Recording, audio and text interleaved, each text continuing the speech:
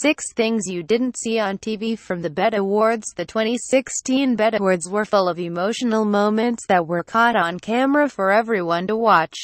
Whether it was Sheila E giving it her all during a Prince tribute performance, or Beyoncé making a splash, literally, during her surprise performance, the awards were plenty entertaining. However, if you were like the majority and didn't attend the actual show, there was plenty you didn't see.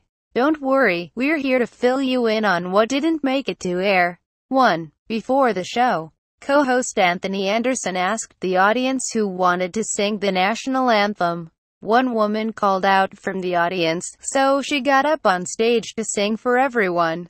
2. The show took a political turn during commercial breaks. Anderson would ask the attendees if they would make some noise for Barack Obama and Michelle Obama. He also went around the room and asked people whether they were Republican or Democrat. "We can't have an orange man be president," he told the crowd. 3. Regina Hall seemed to suffer a wardrobe malfunction, as she was spotted grabbing her side and laughing while she walked out on stage to present.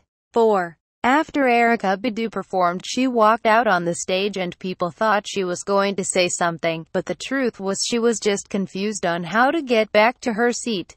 5. After Alicia Keys performed, she kicked her microphone. 6. Sheila E hugged her backup dancers right after her rock star performance ended. Did you enjoy all the Prince tributes throughout the evening? Sound off in the comments.